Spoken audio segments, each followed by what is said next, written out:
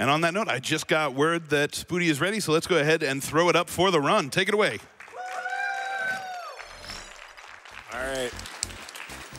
What's up, everyone? I'm Spooty, and I'm ZELLLOO, and I've got Haru-kaze on the couch for support. ZELLLOO has been glued to the couch for the past like 20 runs, so, you know, what's more, one more. Okay, so before we start, I just want to say how much I love how many people are here right now. Like, you guys are amazing. All that said, like, I love you guys. I love the hype you're bringing, but this game in its entirety is one giant audio cue. We are playing Coda, which is the hardest character in the game. I mentioned in the interview a little bit ago, the devs originally said that they thought she would be impossible. And not only are we saying that Coda is possible, we're saying it's possible to do her without picking up any items.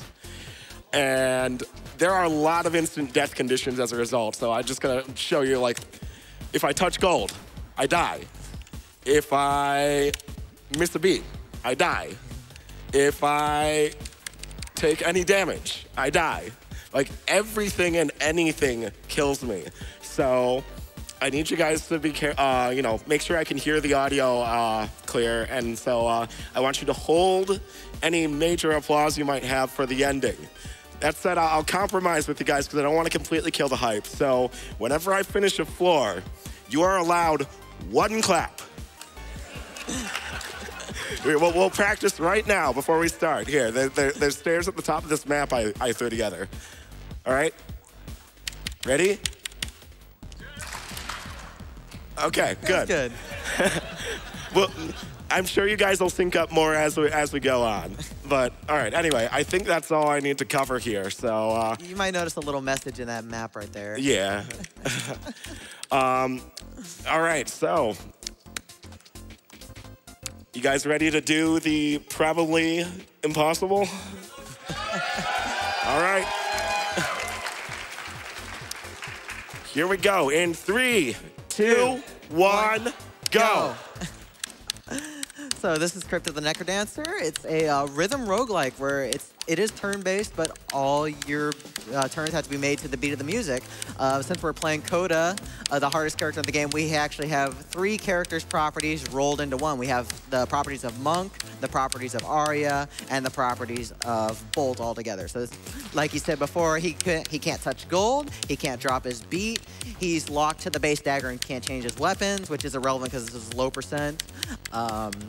He's stuck at half a heart of health the entire time and will not be able to increase that. And everything's going to be made at double tempo. So this is extremely difficult. It's like floor 1 does start pretty simple. Like each zone has kind of its own theme. We have this kind of cave theme for zone 1 where each zone is 3 floors and then a boss fight. Most of the enemies are not too threatening in zone 1, but it's going to change very quickly as we get into later zones. These bats are awful. They're random.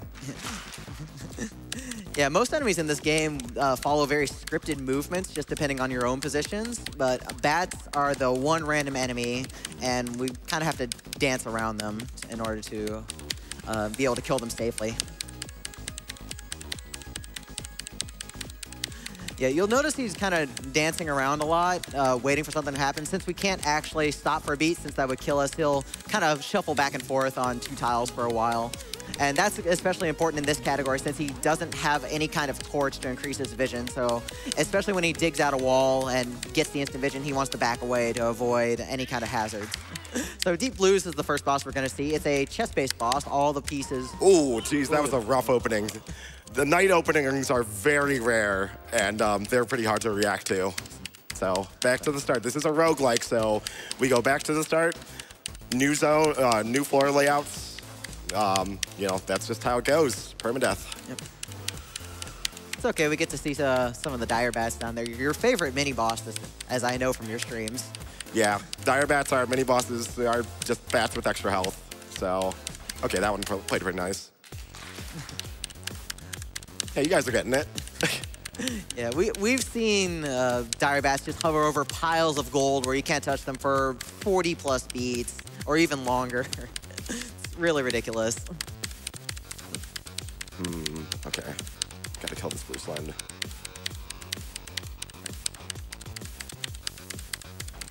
Yeah, since he's not able to touch the gold management is really important during this run. He's going to be killing... Ooh, thought the monkey would sneak in there. He tries to drop the gold either in big piles on one tile or drop them in areas away from narrow pathways. That way he has room to maneuver and kill other enemies.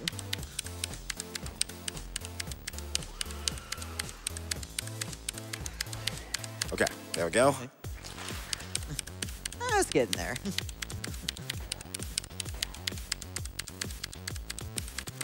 Oops, sneaky bat.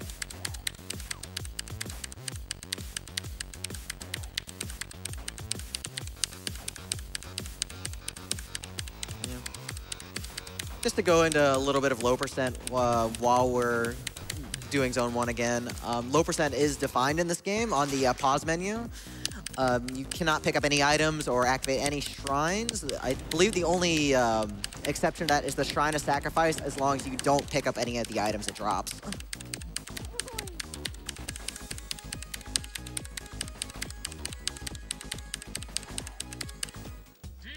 And Deep Blue's won again. Like, the order in which these bosses come is random. He got a more favorable opening that time, so he can just kill the pawns before they promote and just do cleanup on the rest of the arena. All right, that's Zone 1. All right, into Zone 2. The layouts get a little different depending on which zone you're in. For Zone 2, most of the... what it tries to do is it gives you several pathways to start, and then the exit is usually in a direction opposite those pathways. So usually he'll just be digging the wall right behind him to get a fast track to the exit. But we're going to be seeing some more enemies like the Wind Mages, which can pull you straight onto gold if you're not careful.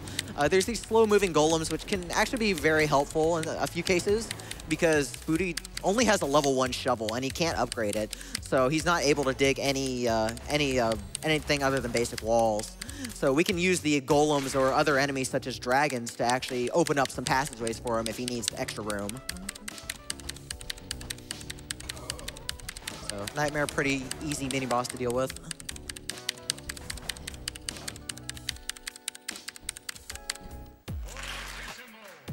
Okay, Fortissimo. Yeah. A pretty simple fight compared to most of the other bosses. There are very consistent strats for this. I didn't mention this earlier, but for every zone increase, like in Zone 2, we're fighting the second version of Fortissimo, and it just kind of keeps going with until you finish the run. And the different versions of the bosses affect the different enemies that can be in play, the amount of health the boss has. So he has to have different strats for each possible Zone 3. This is for... Oh, Swarm. Yeah, that can happen in Zone 3. You can have several enemies just rush you right at the beginning. And especially with fast-moving enemies like the Riders, they can swarm you and it gets messy real quick.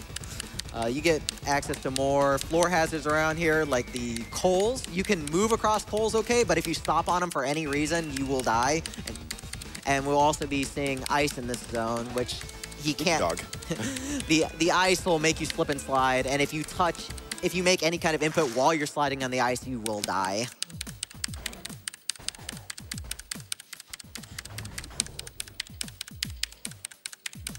Yeah, the layout rules for Zone 3 are a bit similar to Zone 2, but the rooms are kind of more clumped together in weird ways, so it can be pretty difficult to navigate without a map or a torch.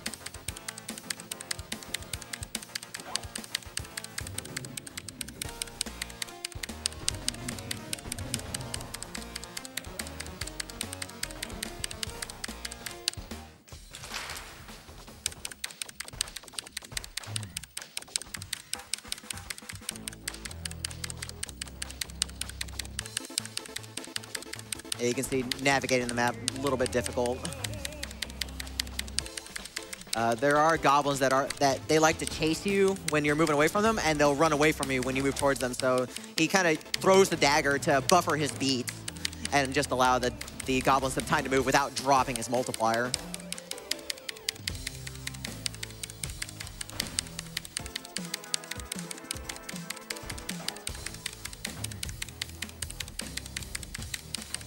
Yeah, being able to buffer your beats using walls or other enemies and obstacles, it's really essential for Coda, since you're not able to just stop.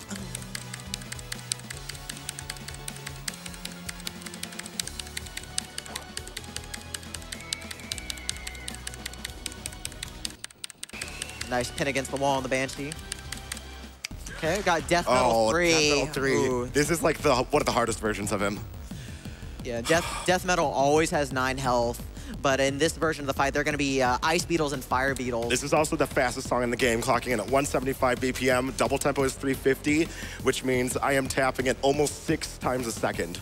So I really need to prepare on this. He'll be fine. The main strategy for this fight is to kill one of the Beetles, and then since this is Death Metal 3, he normally tries to summon other enemies after the shield is gone, but Death Metal 3 has a enemy cap of 3 other enemies on the field, so he can't summon anymore as long as he keeps 3 of the Beetles on the field. So he's just kind of kiting them around until Death Metal gets in more favorable positions to attack, which is easier said than done.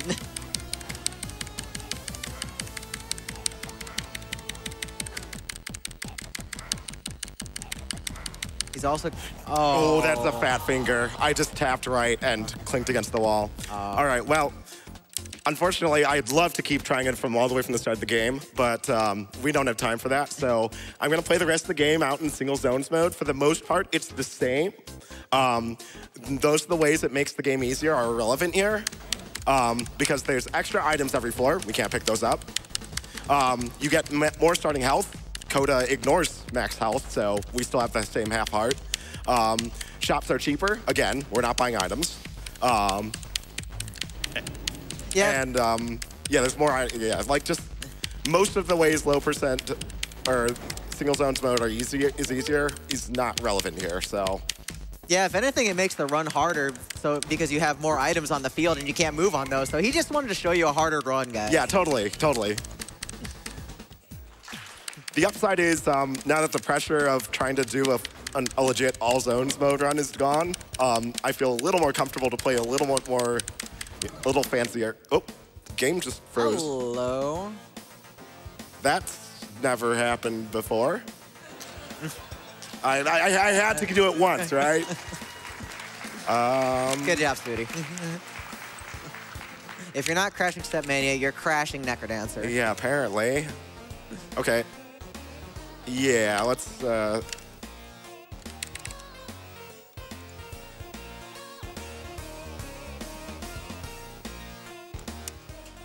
I don't think so. Yeah, I'm having a... Well, you guys can enjoy 3-2 while we're Yeah, the soundtrack is amazing, so enjoy the... Oh, okay. Oh. Yeah. All right, there, managed to close it. All right. Hey, Spooty, can I get in a quick donation while you're working? Yeah, sure. All right, because we have $1,000 from Condor League. And they say, we're Rudy for Spooty. Spooty, thanks for always representing our community and NecroDancer so well. You have done so much for this community, and we are so grateful and proud of you. Love from Alexis, Asher, Autoclaves, Elad, Will, and all of Condor.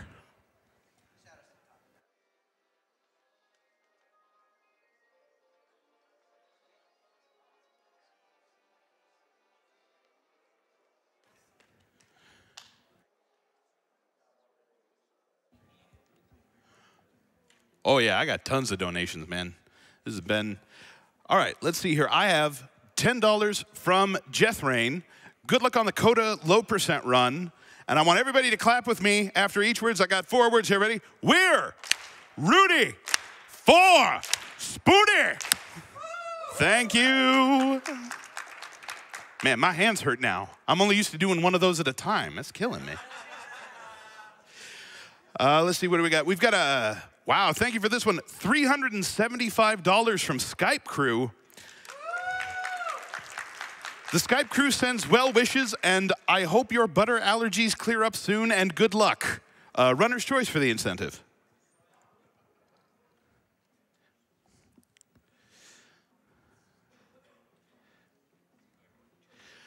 I've got a $35 donation here from Piku. Crypt of the NecroDancer and Dead Cells. My evening just got a lot better. Sprinkle some Cuphead at the end of it, and it'll be perfect. Thanks, AGDQ, speedrunners, and the crowd for this wonderful event, and cheers from Spain. Hey, speaking of that, you guys like Cuphead? You want some Cuphead later? Because we are $337 away from that. I mean, come on, it's right there.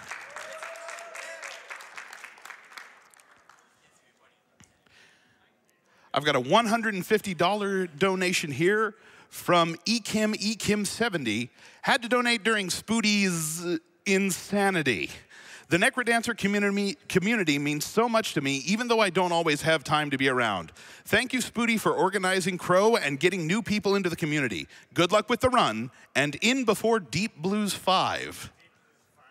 I don't know what that is, but it sounds unpleasant.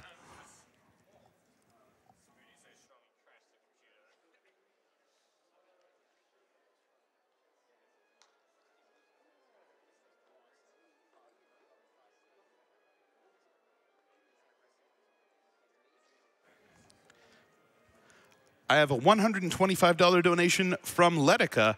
Had to donate for Spooty. Good luck on the Coda Low Percent run.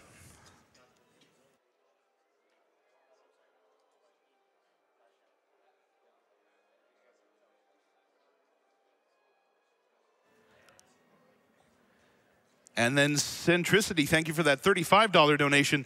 Been watching GDQ for years, and this is one of my favorite runs ever. Great job. Can I get one more single clap from the audience, please? Thank you. Y'all are good at that, you know.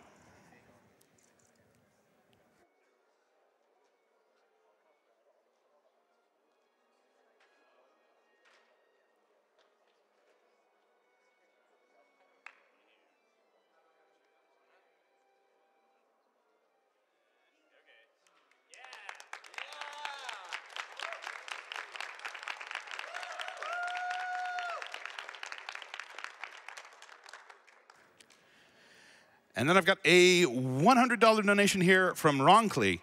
Hey, Spooty and AGDQ, Ronkly here with an important message. It is imperative that we improve the world by impending the impairment of cancer. Who knew that an impatient purple imp, just imp on that one, who is imperiled by gold could be so impactful by helping to implode cancer's impending doom? Watch now as Spooty impresses with this probably impossible speed run. Sorry, not sorry. That was a good one.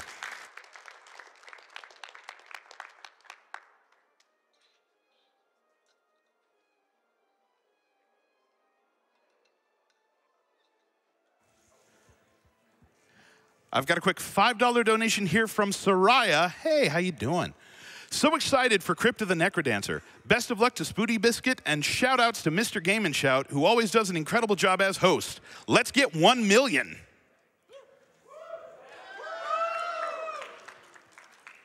All right, well, that was good, but, you know, speaking of getting things, we just hit Cuphead!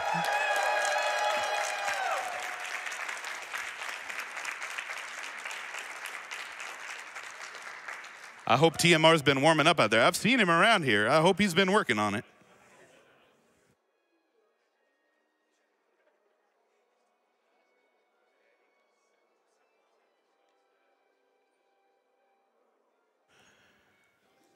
All right, looks like we're ready to get back in on this one. Spooty, I'm going to throw it back over to you, man. All right, thanks everyone. Sorry for the technical difficulties. Hopefully that's the last we'll see of them. Let's go ahead and jump right back into Zone 3.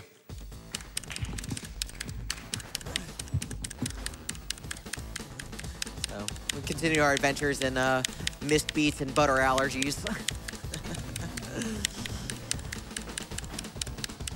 Yeah, still a lot of really threatening monsters in Zone 3. We didn't talk about the shove monsters at all, actually. The shove... The shove monsters are exactly that. They just keep pushing you if you're not moving away from them. And they don't actually damage you until you hit something that you can't traverse, like a wall or an obstacle. But they're deadly because they move on every beat. That's a double tap. Okay.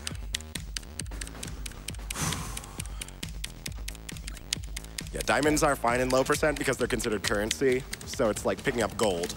Yeah, the diamonds are just used for the in-game lobby shop, and they don't exist in a normal all zones run anyways, so they don't invalidate low percent.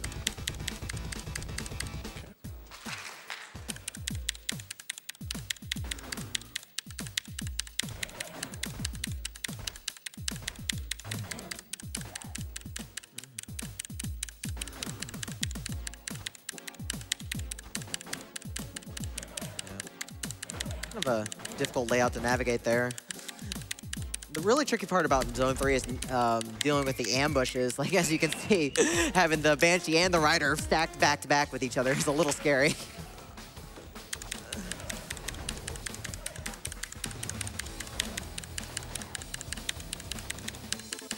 Yeah, Spooty's always doing a lot of checking to make sure... What? Game froze for a second there. I hope... Please, please, let that be the last time. Because, yeah, obviously, if the game freezes, I'm just dying. Yeah, there's been some interesting ways you could die from the game freezing or locking up for a bit. I've had a point where I was literally just stuck slipping on an ice tile over and over for about 16 beats, and then the game caught up and I died.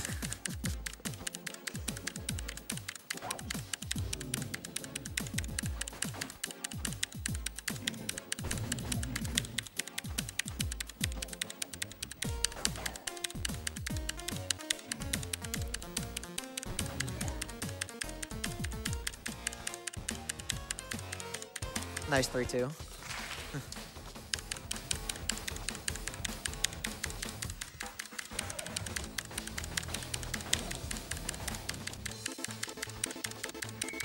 One more Banshee, that's good. As long as we didn't have to deal with another Dire Bat, it was fine.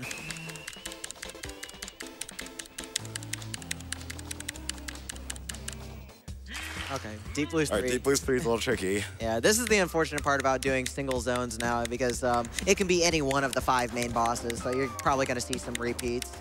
Like, we may or may not see Coral Rift, or I think we've seen all the other ones. That was a little... Got a little caught there, yeah. Deep Blues is one of the bosses that scales the hardest as you go later into the zones. In normal runs, it's not a big deal at all. In fact, the scaling is pretty non-existent. Because in normal runs, you're getting damage increases, and the way Deep Blue scales is some pieces get 2 HP, but when you're locked on 1 damage, that is a disaster.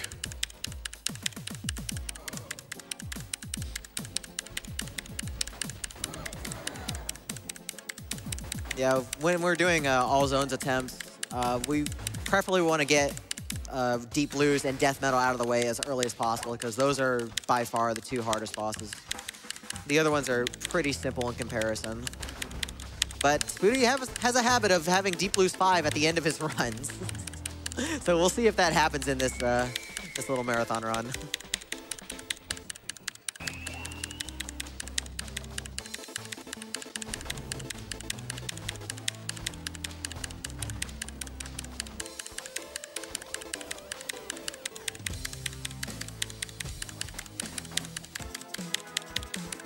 Yeah, he just wants to make sure everything's clear on the way out so he doesn't get jumped in case there's something by the stairs and he has room to back up. Okay, we actually get to Coral Rift.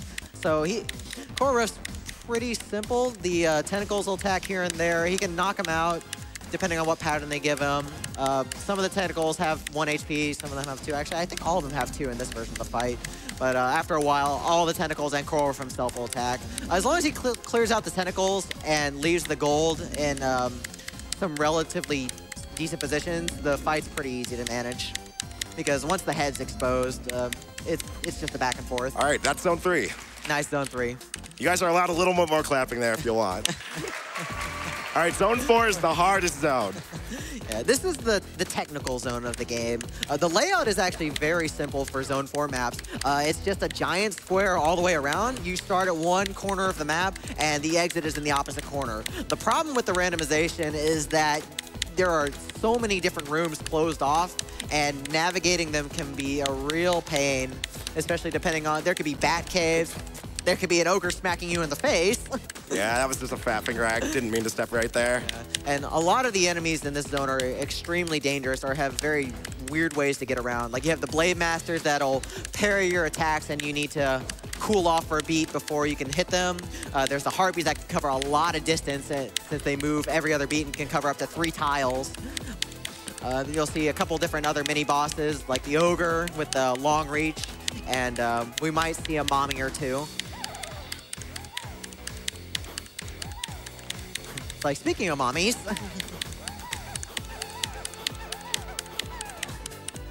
He doesn't love his mommy. Yeah, those mommies are really tough.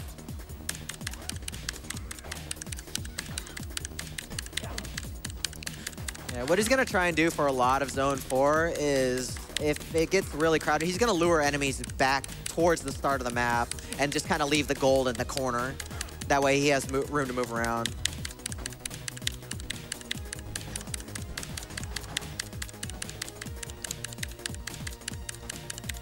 I should also mention there's a new hazard in this floor. There's the green ooze.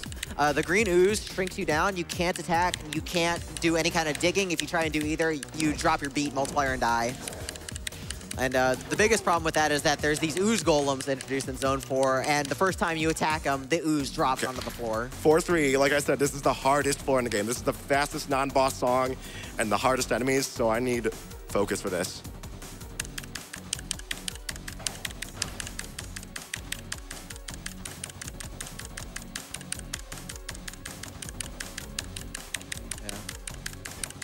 It's pretty favorable that he's moving sideways first when he starts these floors in Zone 4, because in case the boss happens to be a red or blue dragon, he's able to get right on top of it or right below it, and that way he doesn't have to deal with its attacks.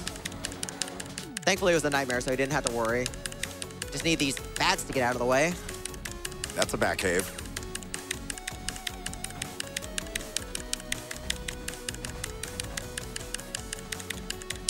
That does not look like a nice exit room. That's a trap. I got trapped there. Oops. Okay. Calm down, calm down. Zone 4 can be really tilting because, yeah, you're forced to make these blind digs, and there can be back caves, and that was another little freeze there. Okay. Like, hands off for a second. Let's just. Okay. Yeah, I've seen many of Spooty runs die in very interesting ways in Zone 4, like digging the wall. The Ogre that's right behind the wall charges the swing. He tries to move back to avoid any hazards. The Ogre just gives it to him before he can do anything else. It's pretty amusing. Unfortunate, but amusing.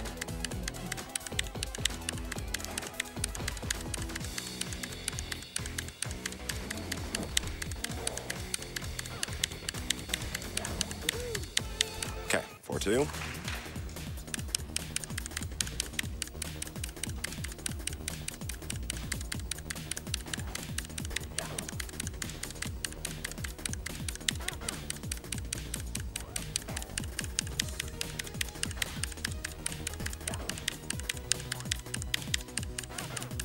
Like you might notice there's also diagonal bounce traps littered throughout here. Back cave.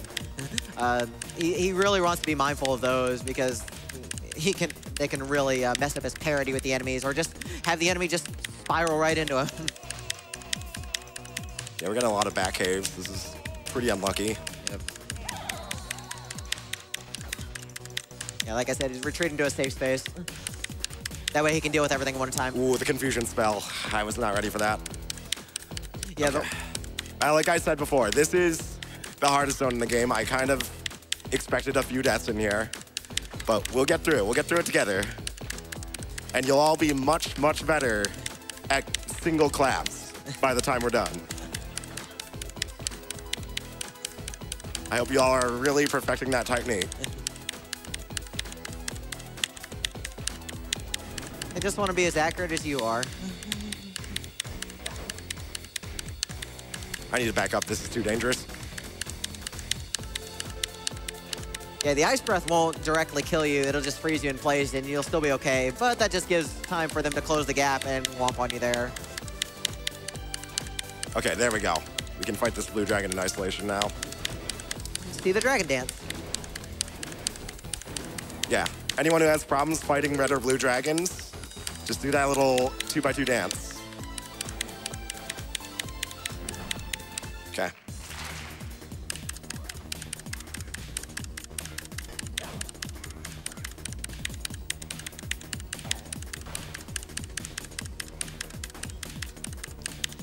That Goblin Bomber, or the Goblin Digger over there digging through all the rooms.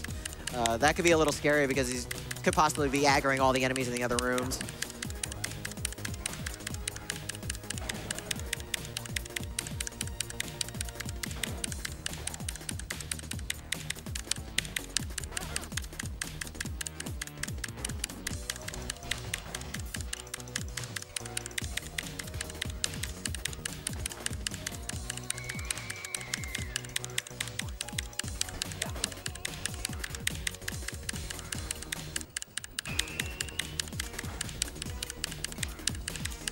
Okay, 4-3 again. Here we go.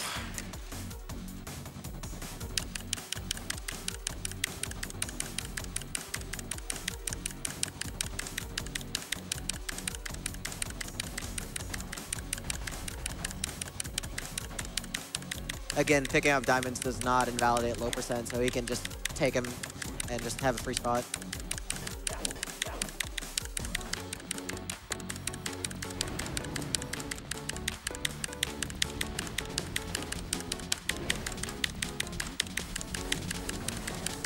Really scary with use right there. Because the Fire Dragon Breath extends something like 20 tiles to the edge of the wall. So you can just get trapped so easily with them if you're trying to fight them horizontally.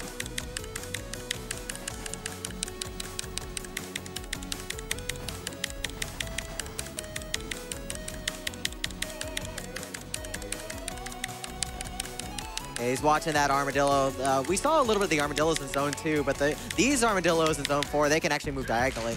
Death Metal 4. Death Metal 4. This is another rough one. Death Metal 4 is about as hard as Death Metal 3. Same deal, we're gonna try and kill one Warlock and then kite the rest.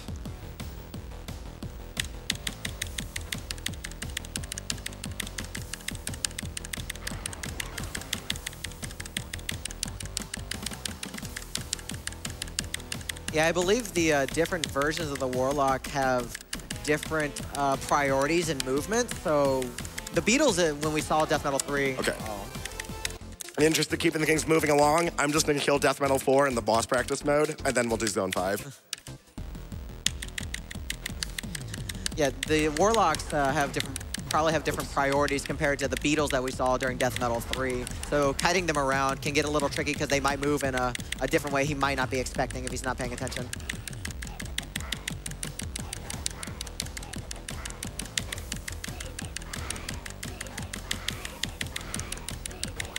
All right, there we go. There we go, Zone 4 down. All right, so Zone 4 is the hardest part, just home free Zone 5. Yeah, Zone 5 is the DLC zone, since we're playing on Amplified. It's actually easier than Zone 4, and I would probably see about the same difficulty as Zone 2, realistically, because you have this neat little wire mechanic. Whenever you're on the wire, you're charged up, and if you attack an enemy, and any other enemies are adjacent to that enemy, you just get an electric shock through all of them. So it's really good for dealing damage. It's worth noting, though, that zap does cause a flash of light, which can aggro extra enemies. So you got to be really careful about attacking on the wire. Ooh, metronome. Yeah, metronomes are pretty... Ooh, shot ball mimic. That got me good. Well played. All right, so yeah, like, as useful as the wire is here, like, we don't want to just kill the skull across the hallway here because it would just completely cover the width of the hall in gold. And the exit room in Zone 5 is always the largest room, so you just got to find that and go for it. Yeah, the other rooms in Zone 5 are just kind of filled with other enemies and items. But if you can usually deduce from the layout of the map where the biggest room is and then just move from there. Probably the most difficult thing about the gold management in Zone 5 is gold that's actually left on the wire can be really difficult to spot, and you might just accidentally step on it because you don't realize it's there. Oh, hello there, Minotaur. Okay, I need to back up here because, yeah, that Minotaur is opening that room. I don't want to deal with whatever's in it right now.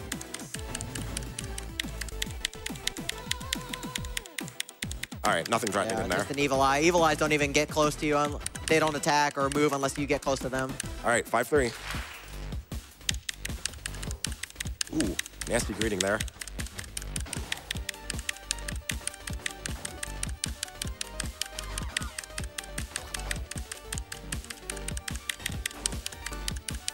Yeah, the electric zombies are a little annoying because if you're not charged, you can't damage them unless you knock them off the wire.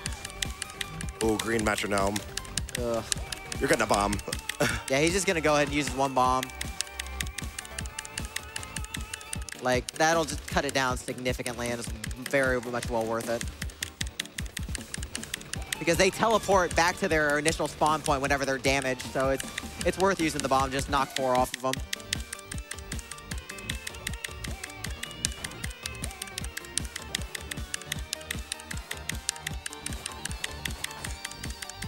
All right, final boss. There we go. 5. Fortissimo 5. Like, there's a pretty neat strat for Fortissimo 5. A little bit different loop from the earlier. So I think we had Fortissimo 2 earlier. We're going to be doing a little bit of a different loop.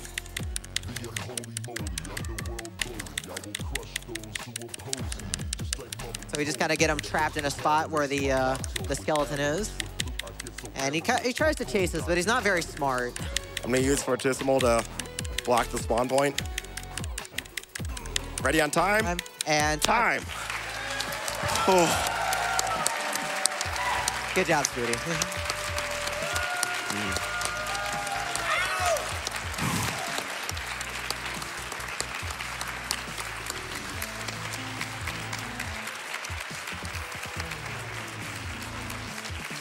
Oh, what was the time on that? 27:41. Okay, underestimate. I'll take it. I would have liked better, but it's okay. I mean, you did the probably impossible. It's okay. Yeah, especially like the tech issues. Like, this is a game where you really have to just be completely in the zone. This category, at least. So, like, the tech issues kind of brought me out of that. You guys probably saw me struggling a little bit when we came back, but yeah, I'm glad I was able to get back in the saddle and finish the run underestimate. So anyway, I want to give some shout-outs to my friends, my family for all their support. I want to shout out to Aludra. You can see the Coda art right there on the couch. I actually never met her before AGDQ, and she just showed up in the practice room, watched me practice for a while, and came back the day after with this amazing Coda drawing, and it's insanely generous of her, and I wanted to thank her on stage for that. Thanks to the entire NecroDancer community, as well as the dev team, Condor and all you. You know, I'm so glad, like so many of you inspire me to push this game to its limits, and I hope I do the same back for you guys. Yeah, I think lastly, I'd like to give a shout out to my friend Dikey.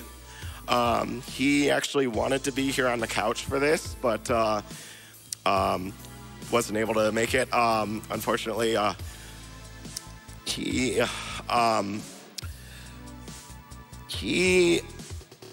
right before the registration for AGDQ closed, received word that his grandfather had been diagnosed with cancer, and it was too late for them to do anything about it. They gave him 6 months. Then a week later, they said he only had 2 weeks, and then a week later he was gone. And I really would have liked to have him on the couch here, but you know, I totally understand. So yeah, I want to really thank GDQ and the Prevent Cancer Foundation for doing what they can to hopefully keep other people from having to go through that same tragedy. But yeah, I think that's all I've got. Thanks, ZELLLOO, again, for providing commentary. You did great. Thank you for everything you do for the community, because Spooty actually runs Crypt of the NecroDancer racing on weekdays, and he organizes these just casual daily races that anybody can get in on, and it's just a great time. I just want to emphasize, if anyone thinks that running this game is fun, don't worry. Almost all of it is not even a tenth as hard as what you just saw here. So, yeah, there's actually a Junior League tournament coming up, organized by Condor, coming up later in January that would be worth looking into. You have attained Necro Mastery. All right, and with that, I think I'm done here. All right, great job, Spooty. That was crazy, man. That was nuts. I want to get in one more donation real quick here. I have from Trolov $126.45 with a comment, wanted to donate a cent for each clap, but I lost track. Can I get one more for him? There we go.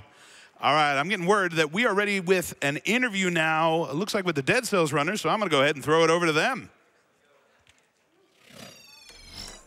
Hey guys, I'm here with Churchnsarge, BIGHONKINBURGER, and Scaz, who are the runners of the upcoming run, Dead Cells. It's going to be a really solid race. Now, Scaz, I know this game has been said by literally everyone that plays it to be a kind of union between Metroidvania and roguelike. Can you tell us a bit about what that means? Yeah, so it's going to be a procedurally generated game where we know sort of what we have to do in each stage, but for each stage it's actually going to vary from every time we've played it before. So to an extent, we're just going in blind. But at the same time, there is a lot of stuff that we can have known from playing it in the past. And yeah, it's going to be pretty exciting. Yeah, nice. So, I mean, I guess that means that there's probably a lot of randomness with this, right? We'll call you Studio, right, Studio? Yeah. Yes. So this actually relates to how we had to find the seed for this run, since we're all playing on about the same seed. But we had to find a seed that had the same items we wanted, and we used different strategies, so it actually is not that easy. The right drops for the shop, the right rolls for the shop to make sure the correct shop appears. And we realized at the beginning we actually had like a 1 in 900,000 chance of finding that seed. So we actually had to use a mod to reduce it down to like a 1 in like 80. So one person wouldn't spend literally days just resetting over and over to find the maybe right run. Right. So, I mean, if you hadn't done that, like, what would be, you already mentioned a little bit, but in a race like this, in a one-time race, where if you guys hadn't used that mod, like, yeah, like, what would that run have looked like?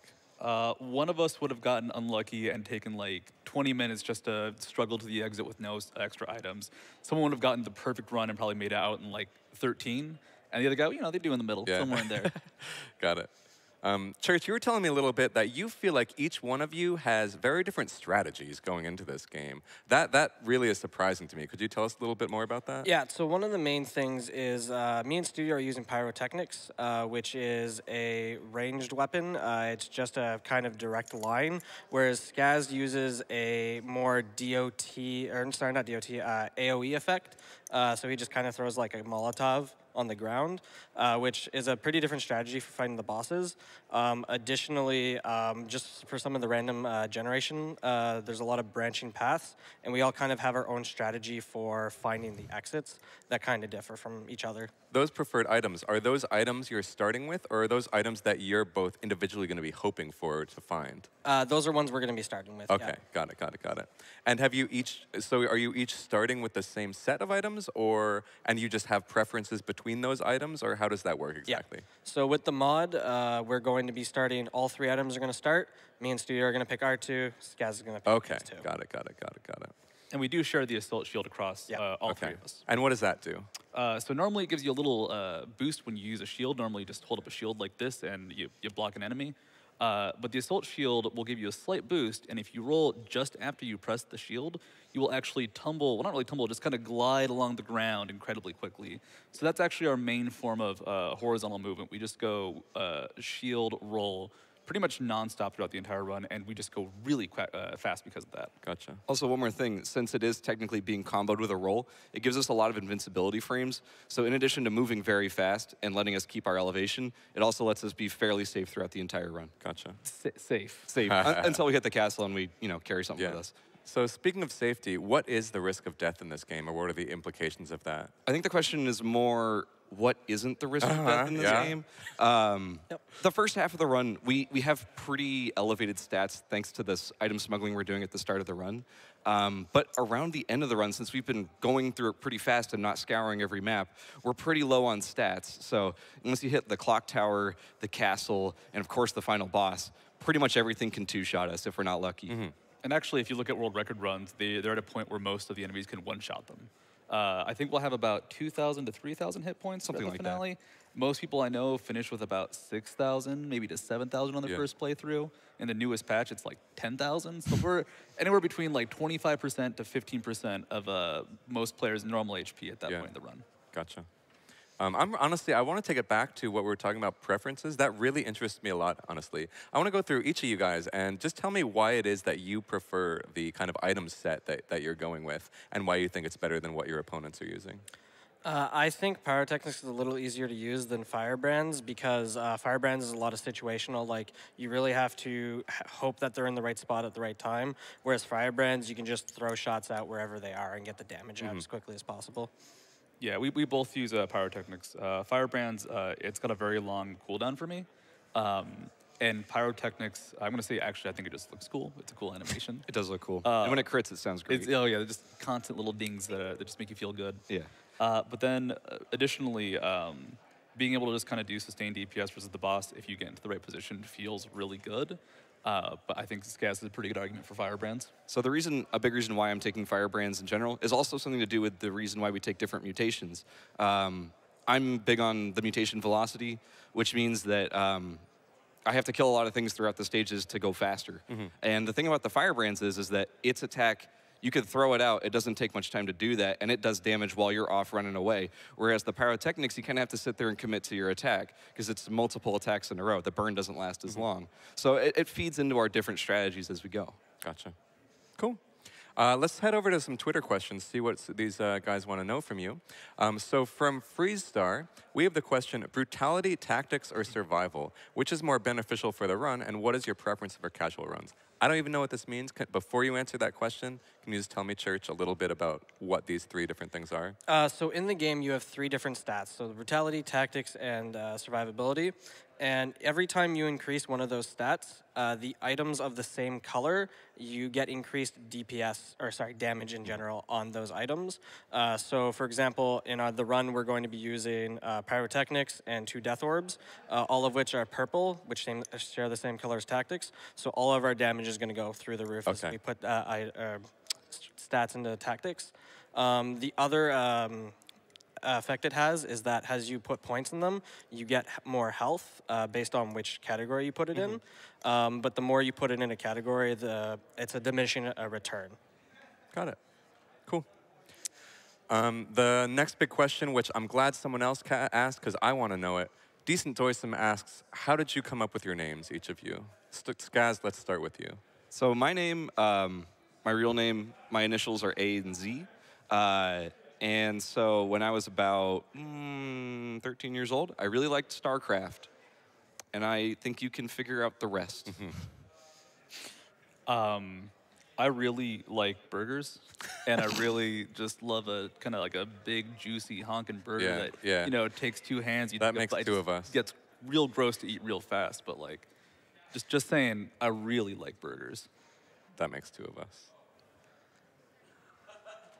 I'm a big fan of Rooster Teeth. They have a show called Red vs. Blue. And when I was like 16, I was like, I have no idea what I'm going to do. So I just took the leader of red team, leader of blue team. There you go. Nice. Makes sense. Thank you guys so much for joining me. Before we move on to the next run, I want to talk about some prizes we have right now. First of all, you may see right there behind a church, we have the Hot Ryu and Violent Ken Funko Pop. Those were donated by Captain Emoji and the Mysterious GX, and you can get in on it right now for a minimum donation of $5. Here also, we have the Logitech G502 Proteus Spectrum RGB gaming mouse, donated by Iggy Zig.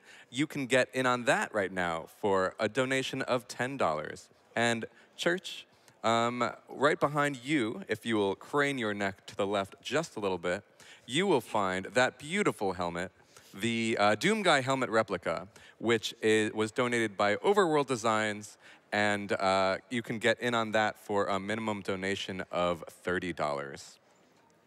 Also, in my hand, in my very clutches, it feels so nice, and you can get it too.